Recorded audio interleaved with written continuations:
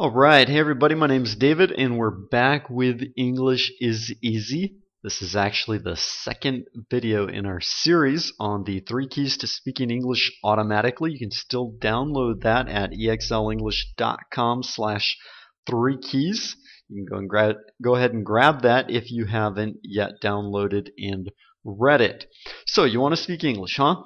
Well, there are 4 main sentence structures in the English language that we use to communicate.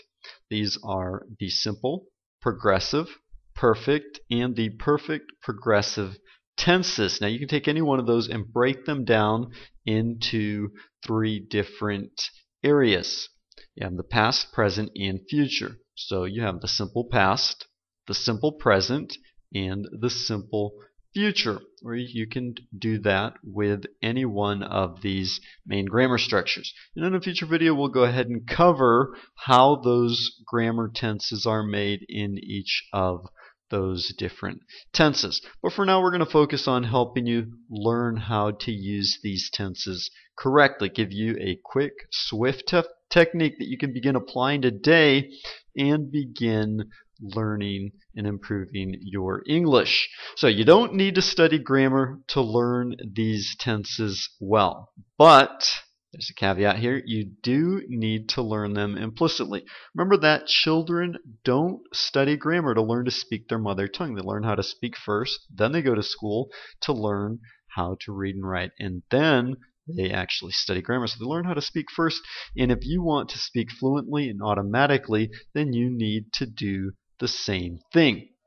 Alright, so the big question is, how do you do that? Well, it's actually quite easy. If you've already read the 3 keys report and downloaded it for free at exlenglish.com/3keys, then you already know how to do that. But today we just want to focus on this specific area. Remember that in the 3 keys that you need to listen, imitate, and reproduce what you are hearing in the language. So first of all, you're going to hear something. It's just like listening to music.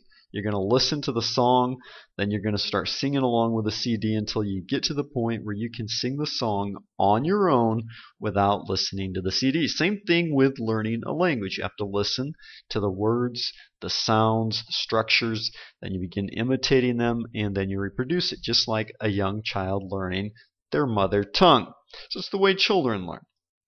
You do it by communicating, by practice, which is really important. And the easiest way to do this is through stories. That's the way we communicate. We tell each other stories. We tell each other what happened to us yesterday, what happened to our friends. We tell each other what we're going to do. So stories are a really cool way to develop your English skills. So the first thing you want to do is listen to the story. Then you're going to repeat the story until you can reproduce it on your own and tell it to other people. Simple story here. Yesterday we went to the farm, but it rained a lot, so we came home early. That's something that happened yesterday. I told you a quick story. You understand it. I expressed myself well and you understood it. And that's what communication is all about. So it doesn't have to be a long, complicated story. Take a simple story that focuses on the sentence structure you want to learn. In this case, the past tense, the simple past, went, rained, and came. Make a simple story out of it, and that way you can learn that tense implicitly and learn how to use it so that you can speak English fluently and automatically. Now there are a few key tips here, things that you can do to make this a lot easier as you're listening to it, as you're practicing it, and as you're reproducing it. Basically just follow those 3 simple steps. And there are also a series of 16 exercises. We don't have time to get into that in this video, but you can learn all about that in the EXL system. Maybe we'll do a follow-up video showing you at least some of these exercises so you can begin implementing them right away. But there are a whole series of exercises that you can create on your own or have someone else help you with. But just start off simple. Take a simple story, listen to it, learn it, begin to mimic and imitate it, and then you'll get to the point where you can reproduce it. You practice just 1 story a week. I know a lot of students who do this. They take one story and they listen to it every day. That's great. If you can do more, better yet. If you have enough time to listen to the story every day, or if you have even more time, then you can listen to a different story every day, better yet, because then you can get a lot more practice in. So just make sure that you're making steady progress. Every day listening to stories, mimicking them, and then reproducing them.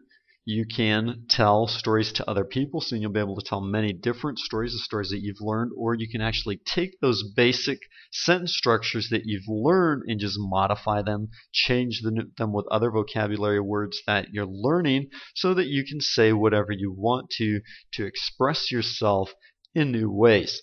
So that's what's really cool about using stories. They're great because you can learn new vocabulary with them. You can take those new stories and put them, those new words that you're learning, and put them in the stories. You can take new structures that you're learning and tell the same story with different sentence structures. And you can even develop and practice your pronunciation through those stories. So as you hear those stories and you practice them and you repeat them and retell them, you'll be reinforcing everything that you're learning in English till you get to the point where you can speak fluently and automatically. So just start off simple with children's stories or really easy stories, or find someone that can help you with stories about yourself if they're personalized, even better yet, and just practice with them. Make sure that you're doing this frequently and often and developing positive habits, which are the keys to your success. Remember, English is easy, so just have fun with it. And remember, most importantly, just do it. No excuses. Make it happen. Bye-bye. We'll see you in the next video. God bless you, and we'll talk more later.